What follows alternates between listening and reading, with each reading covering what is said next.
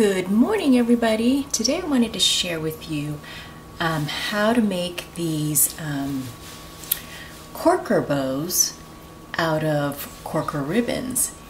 And here I have a bunch that's already curled. These ribbons, I think these are probably the 1/8 inch because they're teeny tiny. Most people like to use the 3/8 inch, and those come out looking like this. These are the 3/8.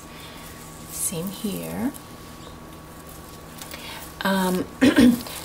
These ribbons are grosgrain. In this example it's grosgrain, but I have done them, these here, they may be satin or maybe grosgrain, I'm not sure. But I've done satin and I've done sheer organdy ribbon, and they work with all of those ribbons too. So once you curl the ribbons, you're going to cut them into little strips, and you are going to tie them very tightly here in the middle and then secure them on a hair clip. So I have a few examples here. These are the teeny tiny little ones, and they are attached to snap clips, if you can see. Tiny little snap clips. I'm sorry I don't have the size of these snap clips, but they are teeny tiny. And so what people do with these teeny tiny ribbons is, can you see the little, whoops. This is a poodle, and she's so darling. So it's made, okay, let me see if I can see, it's a little bit far away, with pom-poms and wiggly eyes and the teeny tiny black bow that's tying her fur around her ear, and at the very tip of the nose is a teeny tiny little bead or black rhinestone. So there she is. It's really cute horsey. You see the horsey with the curly hair. There we go, right there. So cute. So you could do this in any color: black horse, white horse, brown horse. My example here is of the brown horse. I used to make these hair bows for my girls, but they have too many, so they don't really care about them anymore. This is a focus cupcake, and the pom-pom, the little red pom-pom, is the cherry on top of the cupcake. There we go. Okay, I see. And there's the back of it. And then here is a birthday present.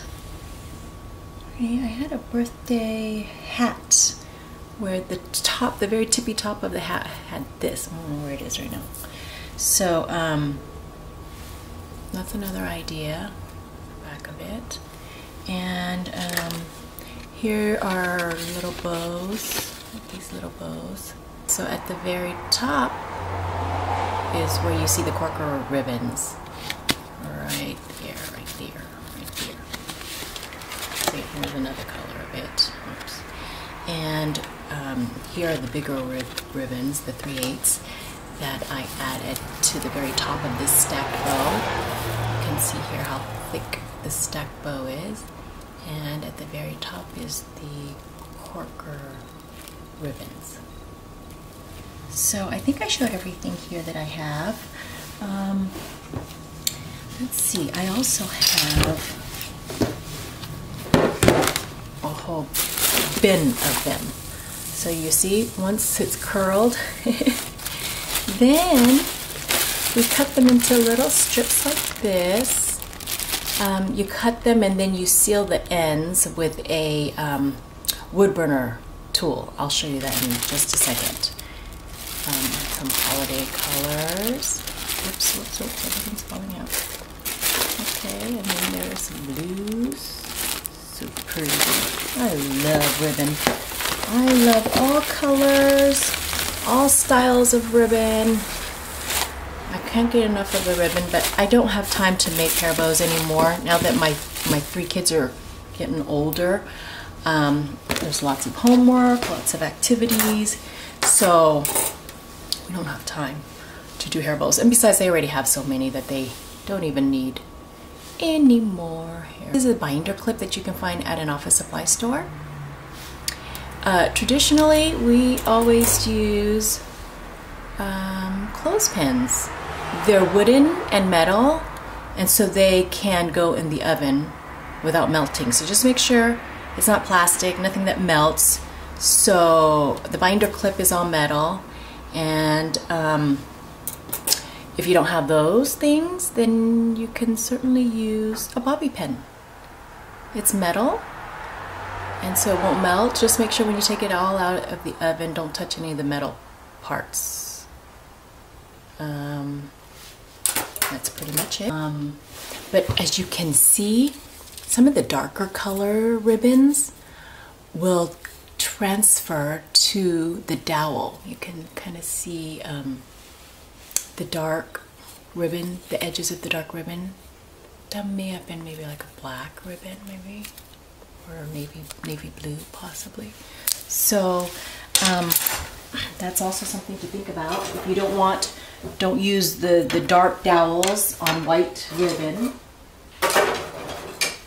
So the dowels you can buy at any home supply store and even the craft store, and they come in many different diameters.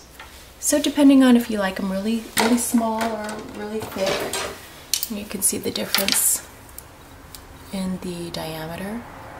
And then just to cut them down to size so that they'll fit in your oven, you just start at the end. I'm gonna use a bobby pin. I can't find where I put all of my clothespins. A ton of them, a whole bag full. And I don't know where the heck it is. At the moment, it goes fairly quickly. It's very easy to do. I'm trying to be in the frame. Sorry if I get off frame. And curl it all the way to the end. And then attach the end, cut off the end.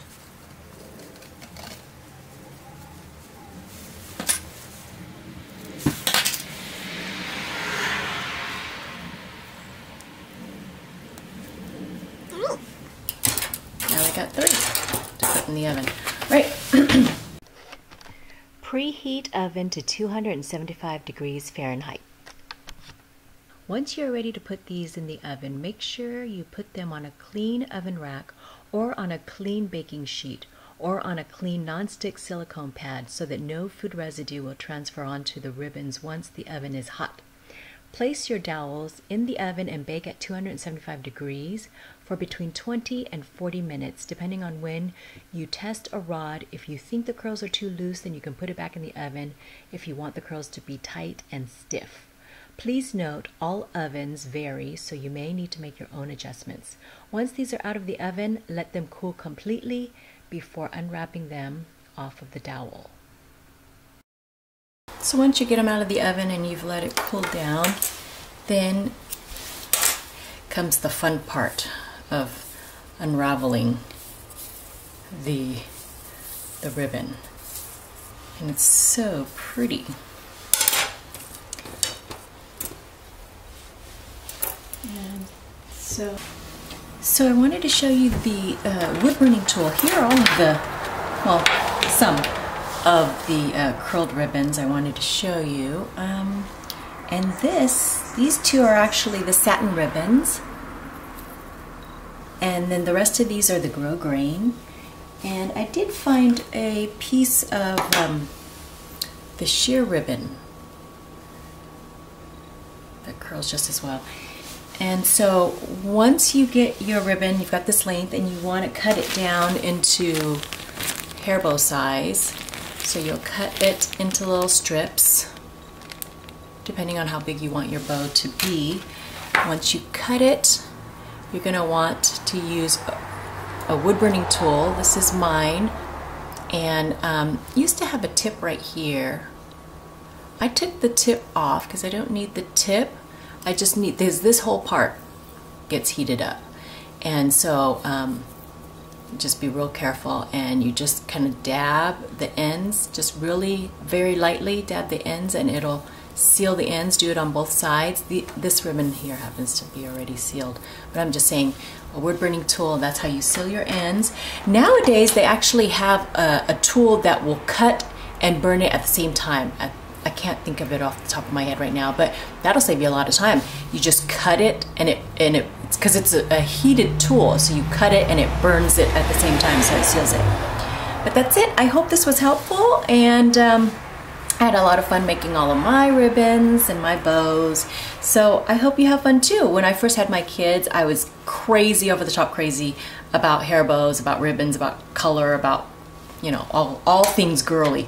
So I know how you feel if you're in that situation right now, when you're new to it and the kids are young and they take their nap, so you can do your crafts while they're sleeping. So it's a lot of fun. So thank you very much for watching.